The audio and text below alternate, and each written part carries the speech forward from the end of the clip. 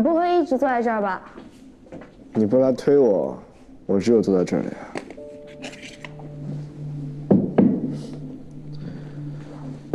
要不要做成这样啊？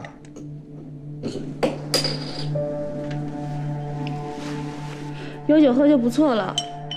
在汪家，只有出任务的时候才有好东西吃。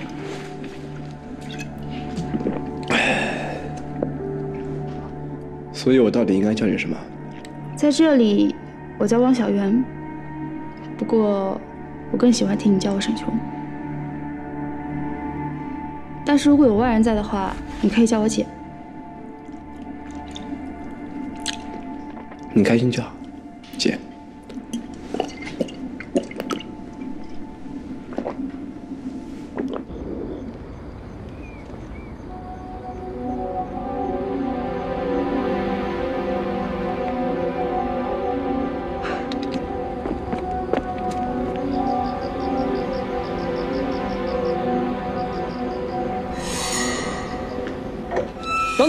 等！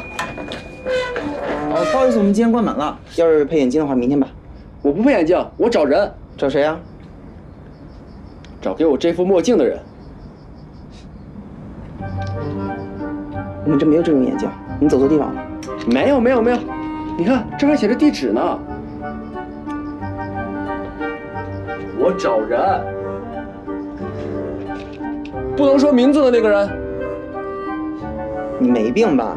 赶紧走，走。我找黑瞎子。黑夜，早说呀！路口右转，小吃摊上，自己去吧。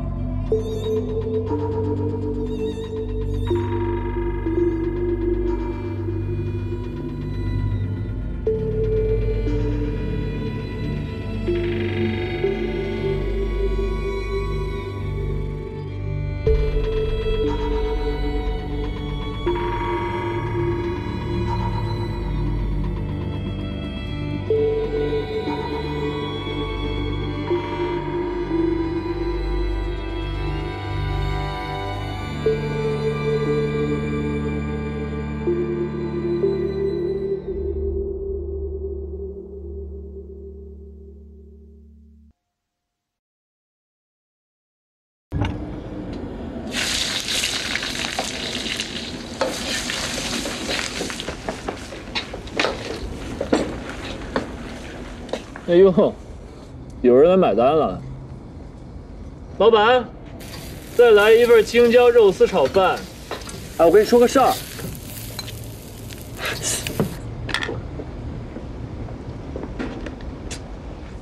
想吃的话，自己跟老板要啊。老板，再来2份。好嘞。我是来跟你说正事的，不是来请你吃饭的。说正事儿，也要吃饭，两不耽误。杨好去找霍道夫了，我根本就拦不住他，我该怎么办？没办法，你是根本阻止不了你朋友的，因为人心就是这样。这就好比是赌博，一旦输的多了，就想花大力气的把它赢回来，他根本不可能轻易退出的。那我也不可能白白看他送死啊！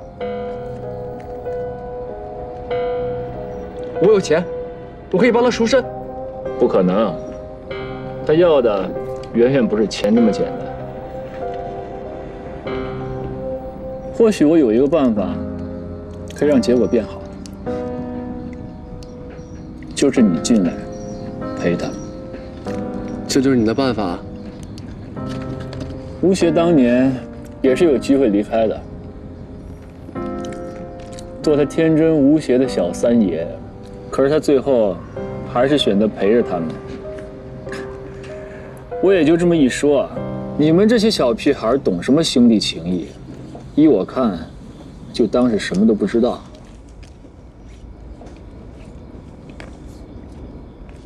我决定了，我也要陪着他，总有一天我一定要把他拖出来。师傅，请你收我入门吧。嘿呀，这，没事，你先去忙吧。哎，好嘞。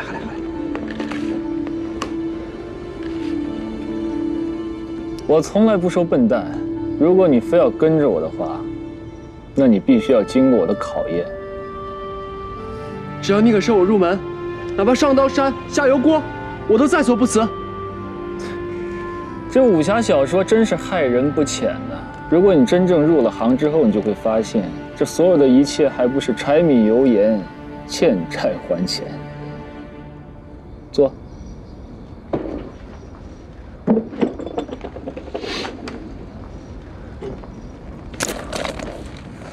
这是什么？学费。你那么弱，肯定通不过我的考验。等你上完课之后，我再决定让不让你加入。刷卡还是付现？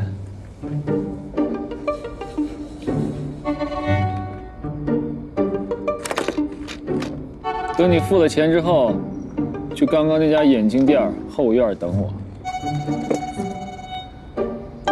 带上我的 POS 机。哎，总共85。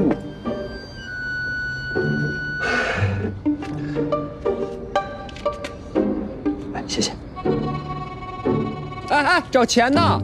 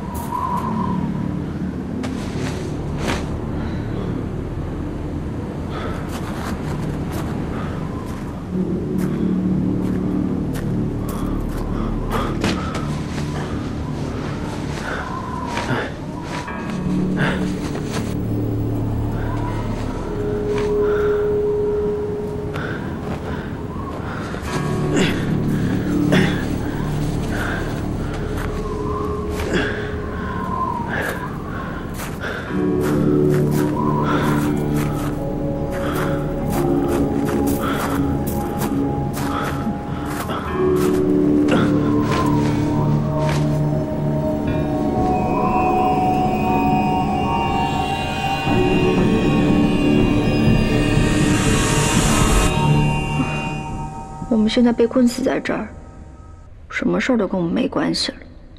不过，我能跟你在这儿生活40年，我觉得也挺值了。不如我们在这儿把事儿给办了吧？什么事啊？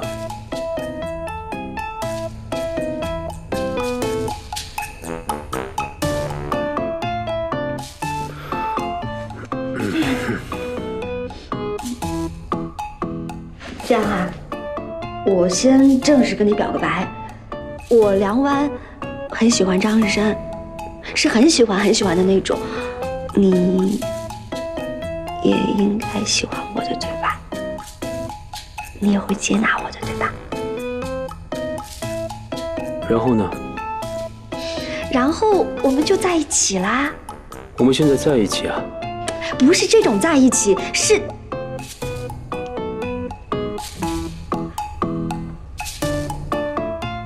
那是哪种在一起啊？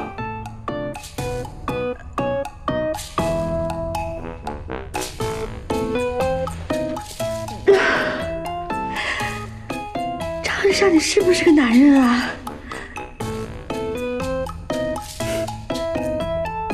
不会是这100多年来没谈过恋爱吧？我的生命是佛爷的，他已经死了，可我是活着的。而且，我有40年。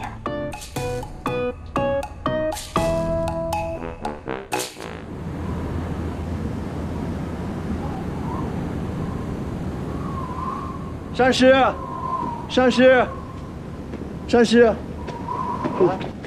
善师，外面有2位施主晕倒了。哦，那赶快让人把他们抬进来。好嘞，好嘞。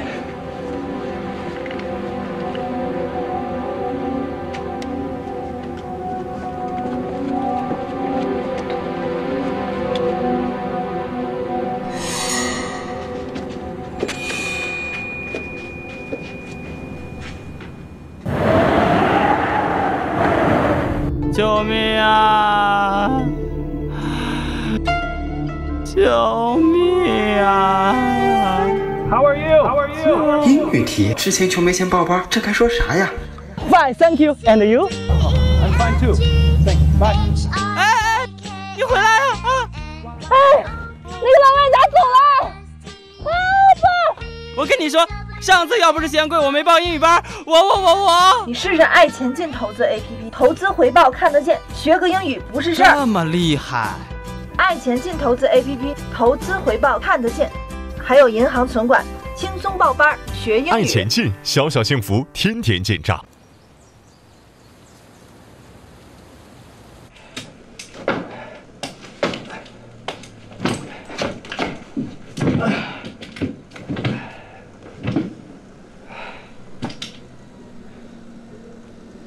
上课，上课，我都这样了，你还要我上课？哎，老兄，我复读下一届，行不行？你可以休养3周的时间，这段时间我们会给你上一些必修课，你放心，不会让你的伤更严重。但是，你的抗压能力太薄弱了，我会针对你的心理承受度和逻辑，对你做压力测试评估。3周后，开始体能训练。你是说我经历了这么多？还是逃不过要上课的宿命。学海无涯，你知道人怎么可以不死吗？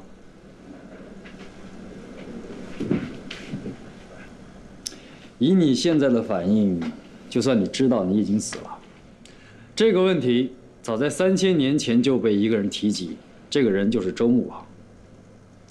3000年前，天子周穆王游驾昆仑山脉，碰上了传说中的神明西王母。西王母赠送给周穆王一件宝物，就是长生不老药。长生不老药虽然可以长生，但有极其严重的副作用，就是服药之人3000年后才可以苏醒。周穆王经不住不老药的诱惑，服下了不老药。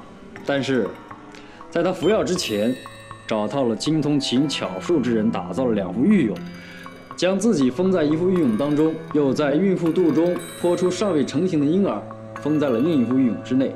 3000年后，待婴儿在玉俑中长成之时，周穆王就会苏醒并且长生。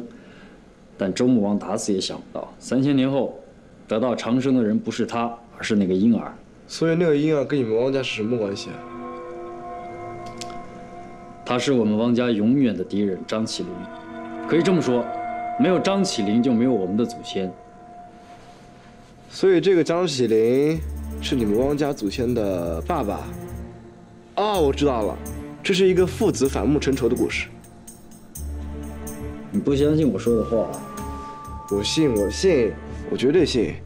这不就是一个帝王想要统治帝国千秋万代，呕心沥血，想要费尽心机的得到长生不老药的事情，是不是？那你觉得这个故事当中不合理的地方在哪儿？啊？回答我的问题。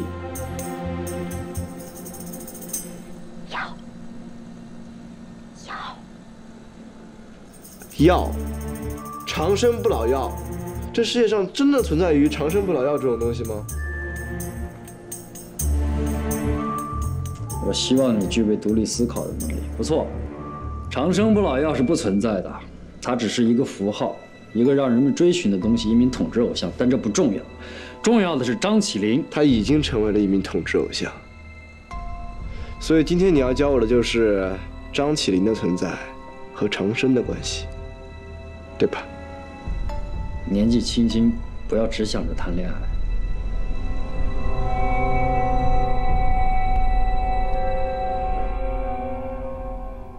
哎，没想到这里跟外面一样都要上课，难道我的下半辈子都这样了吗？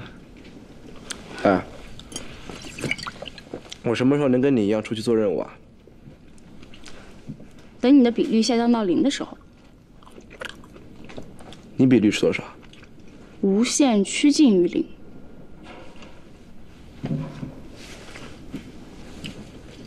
你们这个比率是怎么算出来的？验血吗？我不知道，我从一出生就带着这个数字。怎么，你突然对我没有兴趣了？哎，你想多了。对了，记住，千万不能离开这里。天台上都有狙击手。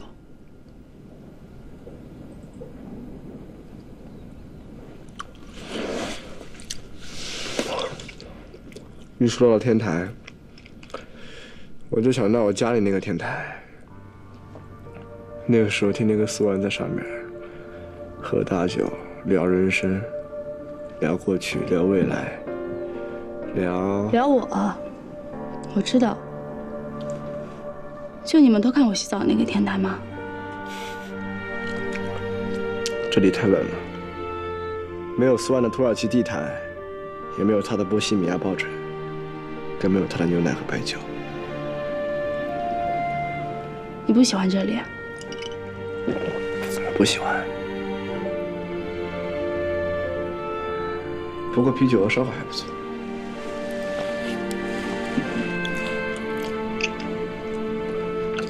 4万是我最好的兄弟。如果可以的话，我希望这一切都不让他知道。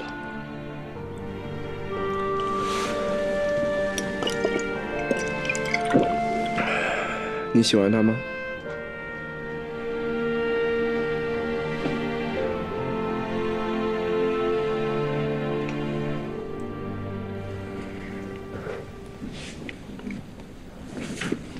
写呀，写呀！你要是能写出来，真是见了鬼了就！你半个月都不来啊？交给你的东西全忘干净了吧？你还好意思去旅游？你还舔着脸去度假啊？那你怎么还知道回来呀？你怎么还知道回来上课呀？你应该直接到旅行社去当导游。我可以天天看海，在沙滩上晒太阳，顺便带着同学们带点贝壳分一分啊！赶紧回去，好好想想。我也搞不懂了，一个梨醋已经够我受的了，你还跟他学？我真纳了闷了，怎么倒霉孩子全在我这个？你们都很好啊，接着做题。压力啊，压力，在哪儿呢？这堂课很重要，看完你就会知道什么是汪家人，我们从哪里来。建国前有一些穷人为了活下去，他们会挖开古墓寻找古董，以换一口饭吃。这些人慢慢发现，很多古墓里都会有一条奇怪的鱼，也就是我们以后所说的蛇眉铜鱼。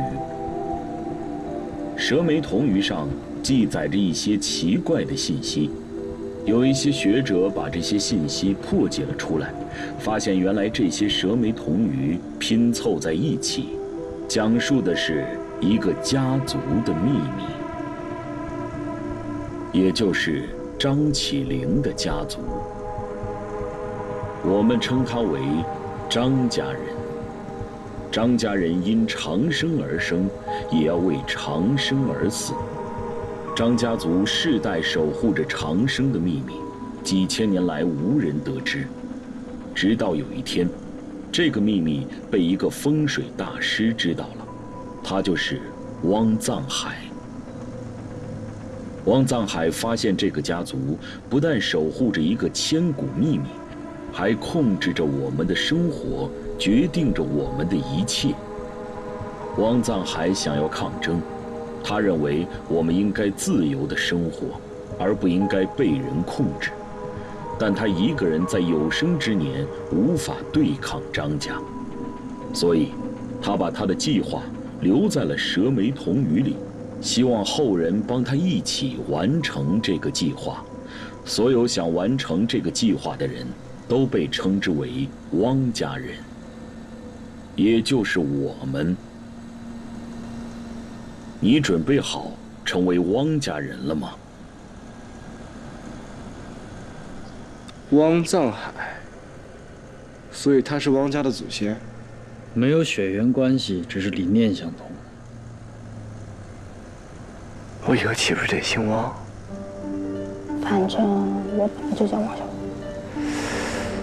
汪醋，怎么听着这么别扭啊？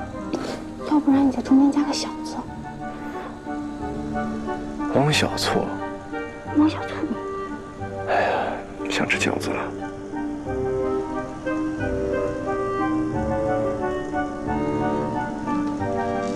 这个计划是什么？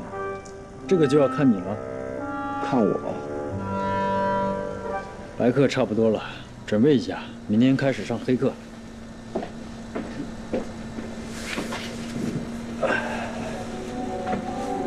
什么是黑课？你跟我来。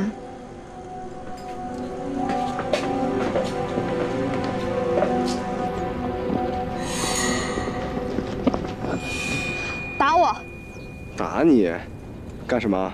叫你打就打，哪那么多废话？别闹了，回去吃饭吧。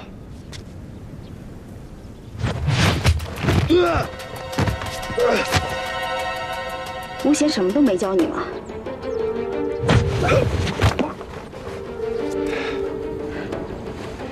打赢我，我就亲你一下。谁要你亲啊？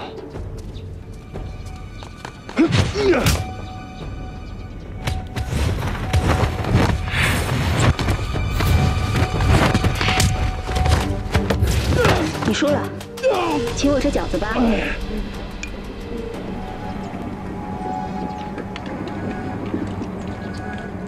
谢谢你的饺子，明天继续。何必呢？这是。我这是为你好，之后你就知道了。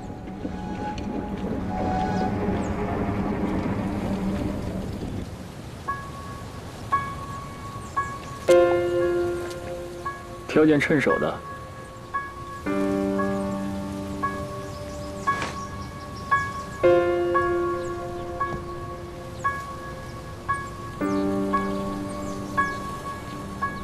太丑了，拿起来。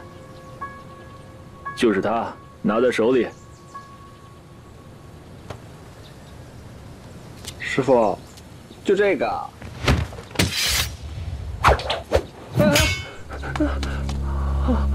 哦，师傅，你说什么就是它了？就是你手上的那把匕首，从此就是你的随身之物。就这一把刀啊，我觉得不符合我英俊高贵的气质。好啊，那我就再替你试试其他的。哎，这刀挺好，挺好。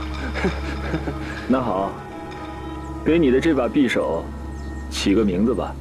这把刀这么小，就叫它小苹果吧。从今往后，这把匕首一定要带在自己身上。一定要像熟悉自己的手一样熟悉它，在以后任何使用刀的场合，都必须用这把匕首进行。无论是切水果还是切菜，你会意外地发现它不同的特性。最后一定要注意，使用这把匕首的时候，一定不能有被它割到的恐惧。这么麻烦？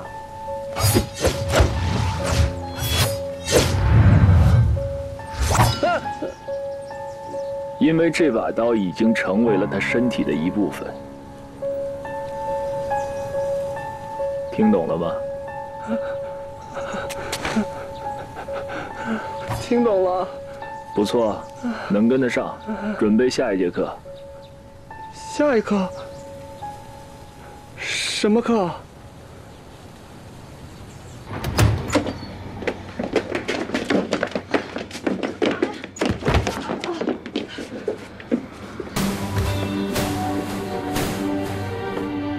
杨经理，放过我们吧，杨经理。杨经理，听话。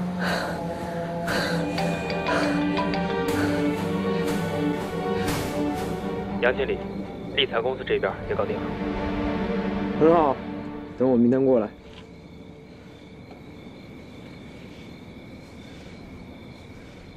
怎么，还等我送你们呀？走。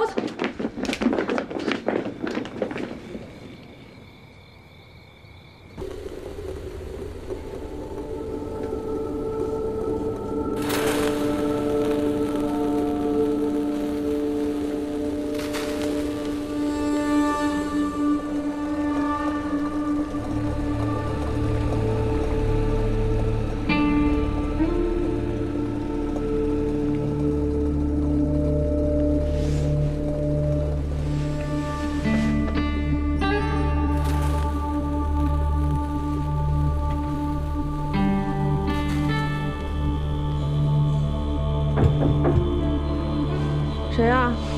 我。进来吧。起来了。怎么样？还不错吧？扎西德勒，出来吃饭吧。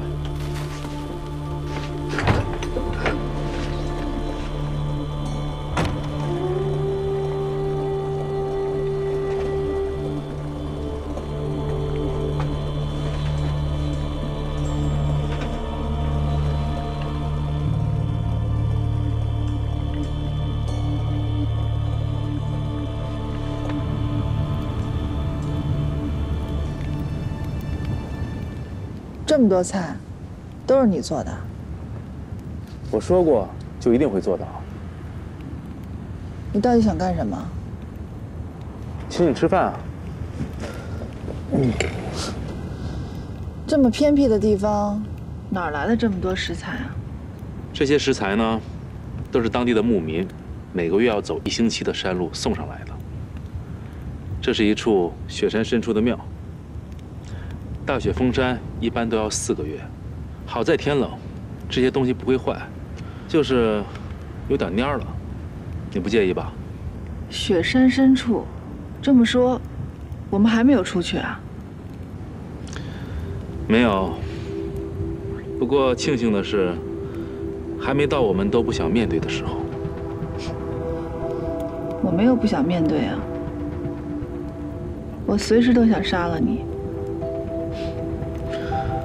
哎呀，我竟想着怎么做饭给你吃，你呢，却想着怎么杀了我。你们汪家人这3观，是不是真有问题啊？你懂个屁呀！你不吃是吧？好，那我吃。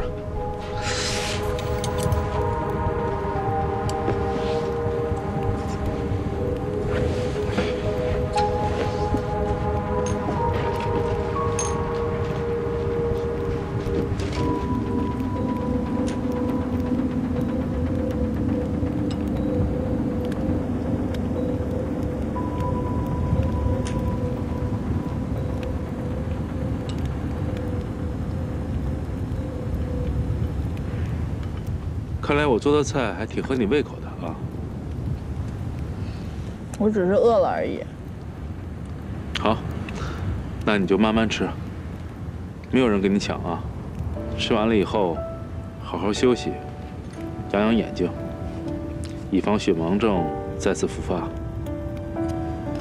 瞎了也好，省得每天还要看到你。大学解封以后，你就可以不用看见我了。不过现在有这么一个睡觉的地方，已经不错了。我看你好像对这儿很熟悉啊，是不是以前来过这儿？我几年之前来过这儿，找人，结果人没找到，斋饭倒吃了几个月。就这么简单？还有什么事情瞒着我呀？不是所有的事情都有阴谋。我过来探亲不行啊？探亲？骗谁呀？那你怎么解释这3个火盆？物资这么匮乏的地方，不以取暖为目的，长期点着火，还有，据我所知，只有满族才供奉乌鸦。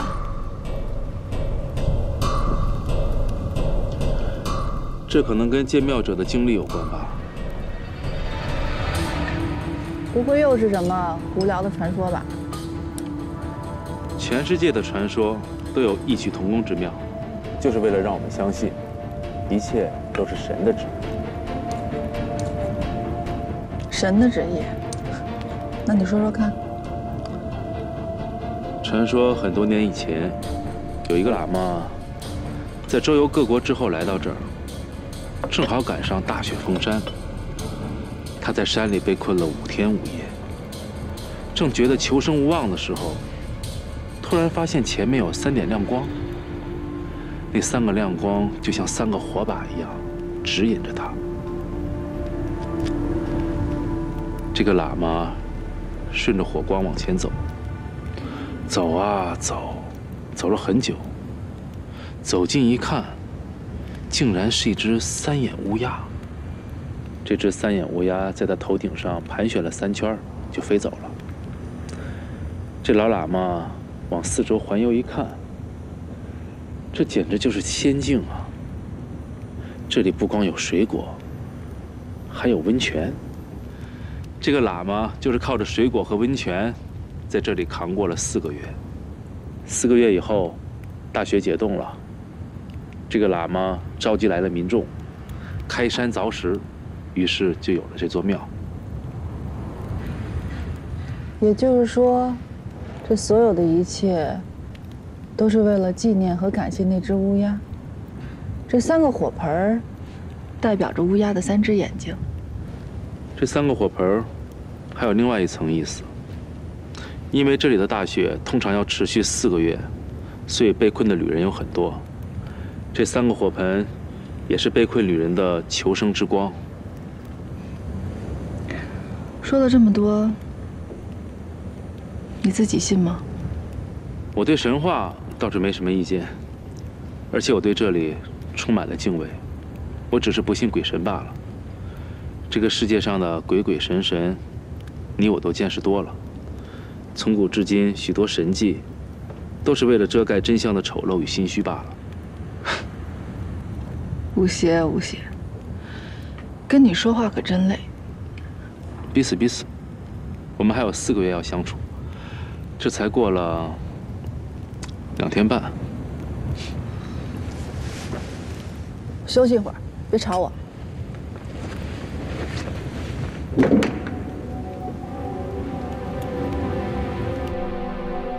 白客和黑客都是汪家的传统，白客呢教你智慧，黑客教你武力。黑客的规则就是抢徽章，2两一组，抢到的那组呢就算赢，没抢到呢就算输。不过必须要跟你的搭档一起，听起来很简单吧？这不就是撕名牌吗？但是很多人还没度过第1节黑客，就已经被淘汰了。淘汰了是不是就可以回家了？我不知道，我只知道那节课后，大家就再也没有见过他们。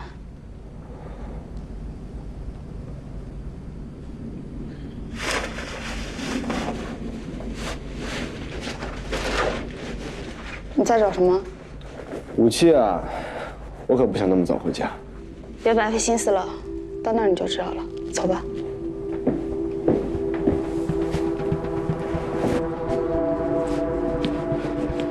一会儿我什么都不需要想，你只需要……知道了。对不起。进来吧。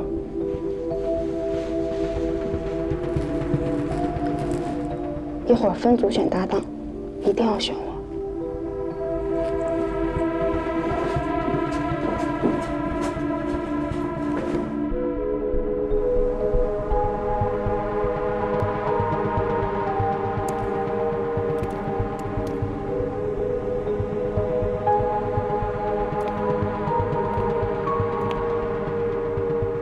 Good.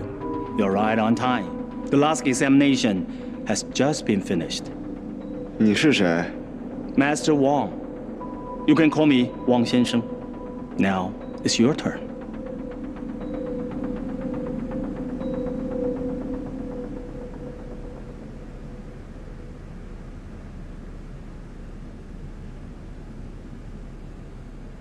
你在干什么？汪藏海，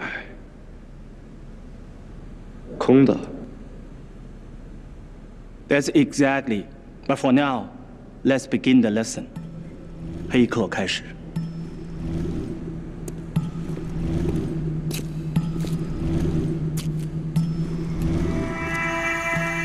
关于我们黑课的规则，王小元应该已经告诉你了。这是一个4进3的游戏，这里有3面徽章。你们4个人，每个人有1分钟的倒计时，没有抢到徽章的人，必须在倒计时内从别人的身上抢到徽章。一旦抢到徽章，倒计时就会暂停。如果在1分钟之内不能抢到徽章，则被视为失败，被淘汰出局。你们4个人将被分在2个小组，2个人1组。记住，同组员之间不能争抢，但是可以让出徽章。你们这样子窝里斗，不会反目成仇吗？孩子，有时候仇恨也会变成一种力量。究竟是谁同意这样的行为 ？Mind your business. We have been using this rule for years. So now you can pick up whoever you want to be your partner. 选出你的搭档。